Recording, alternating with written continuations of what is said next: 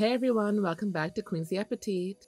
Today we are making a Caribbean classic, sorrel drink. If you grew up in a Jamaican family like I did, there's a 99% chance you've already tried this and know just how bomb it is. My grandmother doesn't measure anything, but with her guidance, I was able to put together my own recipe, so keep watching if you want to learn how to make this refreshing Caribbean Christmas drink. Alright, so we're going to start with our sorrel. I just went to my local West Indian store and found a package of dried sorrel. Each package is 100 grams and had about 5 cups of sorrel, so I used 2 packages for a total of 10 cups. Here's how it looks, a beautiful dark red. You're going to want to wash this in a bowl of water and rinse 3 times to make sure you get rid of any dirt, and then set it aside. Now for our ginger, I'm using a pound of ginger that I've washed and dried. I'm going to use this side of a grater and grate all my ginger. Doing this will help extract a lot more flavor and make our sorrel stronger. Remember guys, I have all of the ingredients and measurements listed in the description below. I also linked to my blog post where I included the detailed written recipe and some variations you guys can use to add different flavors to this drink. Here is our sorrel, nice and cleaned and beautiful. And here is our grated ginger. Our 2 main ingredients are ready to go, so let's start making our sorrel. Bring a large pot of water to a boil. I'm using 20 cups of water in a 7.3 quart Dutch oven. I'll leave a link to all the tools I used in the description below. Once the water begins to boil, add your grated ginger and let it boil for about 10 minutes. You can also add a cinnamon stick or a handful of cloves here if you want, but we're keeping things simple today.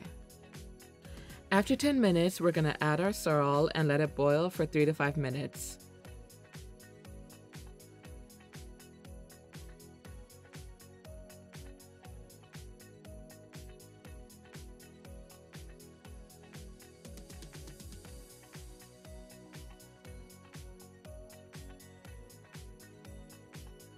And then once the sorrel is done boiling, cover your pot and move it to steep on the countertop for a minimum of 2 days or a maximum of 5 days. The longer you let it steep on the counter, the better the flavor will be, but don't let it steep for too long. Don't go over 5 days because then the sorrel will be far too strong. So I let mine sit for 3 days. And this is what it looks like after 3 days.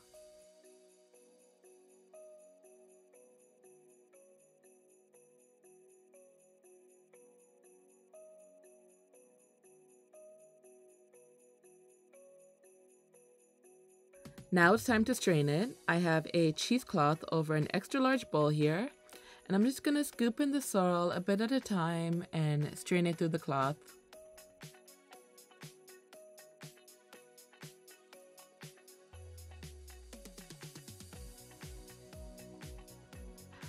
I strained it 3 times, so after I did this, I then strained it through a fine mesh strainer 2 more times.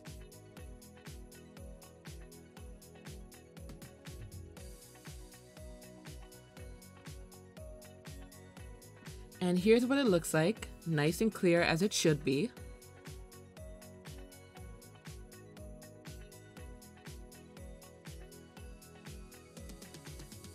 Now we're gonna sweeten our sorrel with some sugar.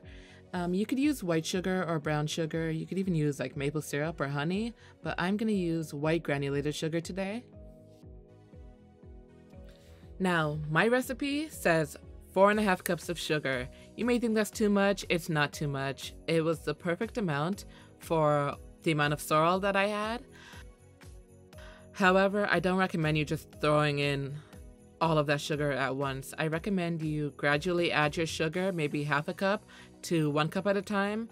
Stir it around, stir it good, or else it's gonna float to the bottom, and then taste it.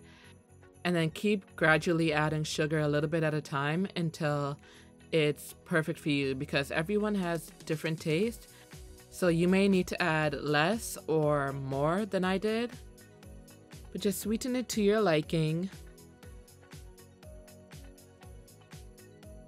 Now you can serve the sorrel plain like this, or you could add a little extra. Here I have a bottle of Jamaican white rum, along with a bottle of red label wine and Jamaican ginger beer. Now the ginger beer is what my grandmother always adds to her sorrel. I never liked it.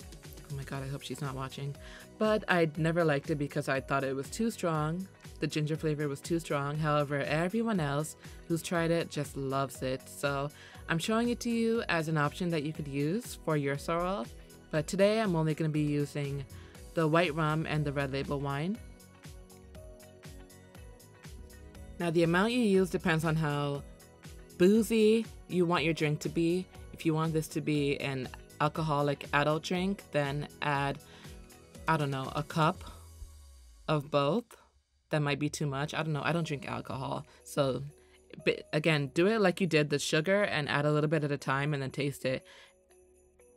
And then stop when it's to your liking. However, for me, I only added 6 tablespoons of each and I found that perfect.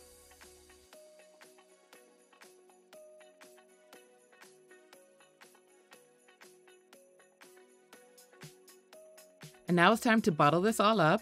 I just put a funnel over my jugs to easily pour in the sorrel.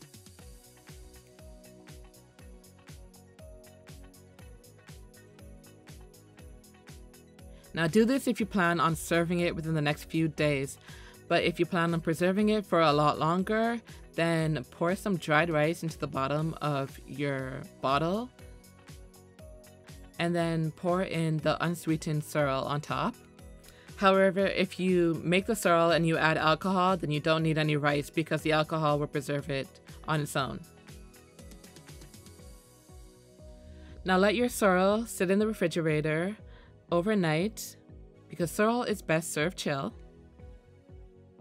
And there you have it, a beautiful glass of Jamaican Sorrel Drink.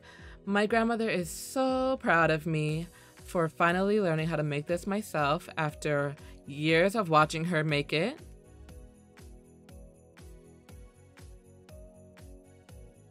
And this sorrel has been highly praised by multiple Jamaican family members, which should tell you a lot because Jamaicans do not play with their sorrel.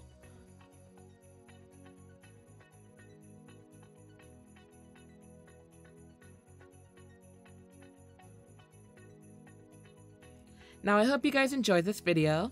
If you did, show some love by hitting that like button and subscribe if you're new. I'll see you for the next recipe.